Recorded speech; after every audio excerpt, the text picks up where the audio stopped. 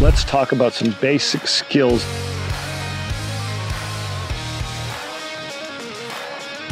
You don't have to have a perfect setup to do this. You don't have to have perfect aim.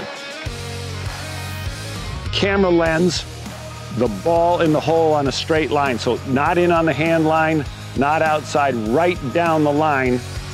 I said to my dad, I said, look, I want to play golf now. I want to dedicate my life to golf. And he said, look, I'll give you a deal. I'll do a deal for you. He said, if you treat golf like it's your job, I won't make you caddy, work in the locker room anymore. Where 55% of your body weight's on your lead foot. I like that feeling. I like that thought.